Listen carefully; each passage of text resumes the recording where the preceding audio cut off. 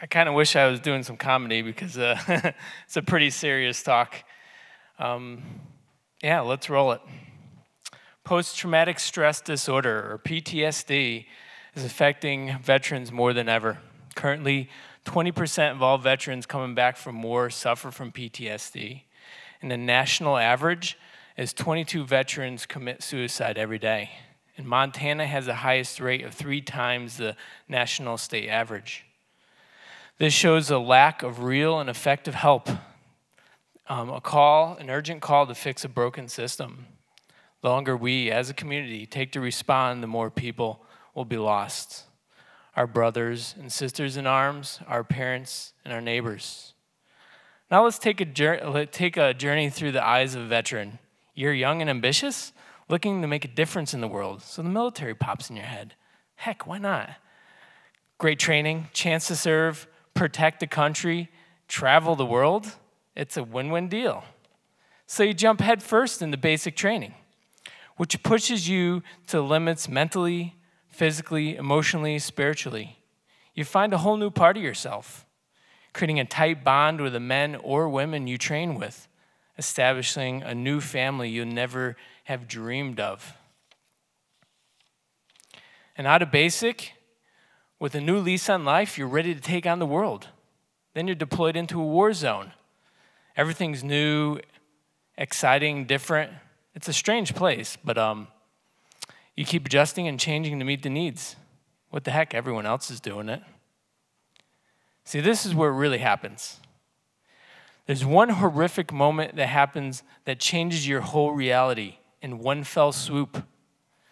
It's best quoted by my infantry buddies, my infantry friend, says, 1 minute you're talking with your friend, the next minute you're wiping his guts off yourself. What do you do with that?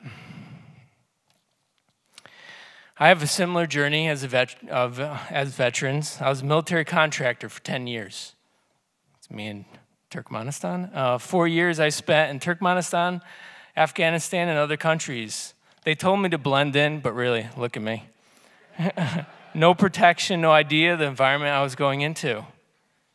That's where my shift happened. I went toe-to-toe with a Russian mafia hitman. Deep down, I know I wanted to live, so I had to be willing to die at any moment. This is where my innocence died. I'd never met anyone I was so scared of. Literally minutes before, he stomped a guy to death in the bar I was in. After the shift, your faith in humanity dies. The only thing that keeps you going is your crew and your mission. The insanity of violence, hatred, and death becomes your norm, knowing full well that any time you and your close friends can die. And one day, you're all done. You go home. 1 minute you're in the middle of being shot at and avoiding bombs. The next minute you're walking in your streets of your hometown. This is actually where the real trouble starts.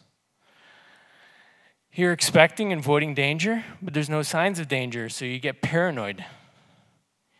You keep getting worse and worse and freaking out more and more because you have no team.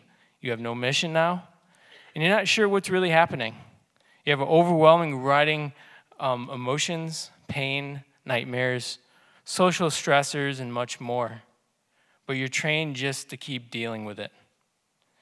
It's like living with a serial killer coming for you all the time. Around every corner, you can't hide anywhere.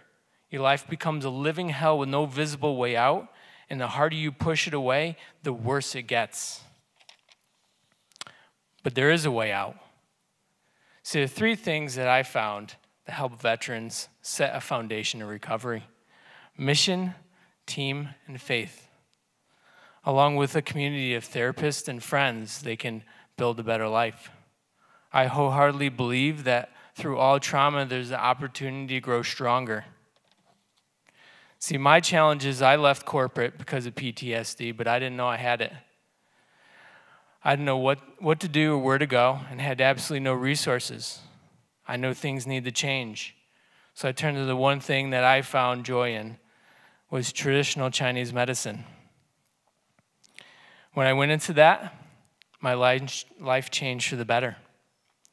Has made such an impact on me that I decided to help people suffering from mental and physical trauma with Chinese medicine.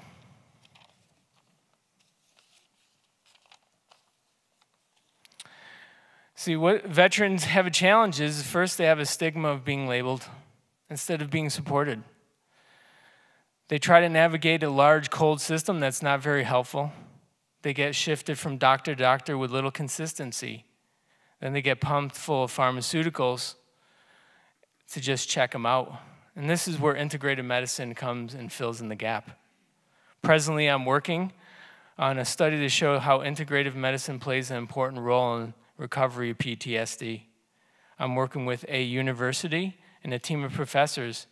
And then this study is going to be the springboard to help more integrated medicine reach our veterans and ultimately the general public. One of the modalities of integrated medicine is shiatsu bodywork, which deeply heals stored trauma in the body. I like how one of my clients, who is a Vietnam veteran, put it. He goes, "Shiatsu gave me the first sound night's sleep since the war." If you're looking to help veterans out, there's a few things you could do. There's one, just accept them in your community, simply become their friend. You could donate to nonprofits, such as local ones like Hero and Horses or Warriors in Quiet Water. And you could also donate to studies and research that are looking to help healthier ways to support our veterans to recover, such as the local one that I'm pulling off with integrated medicine helping shiatsu bodywork. So if you're interested, please contact me, and I will be in the lobby, and every donation is tax deductible. And the last slide is actually my contact info and one of my head professors I'm working with out of DC, who's working to create more better healthcare system for veterans. So thank you for your time.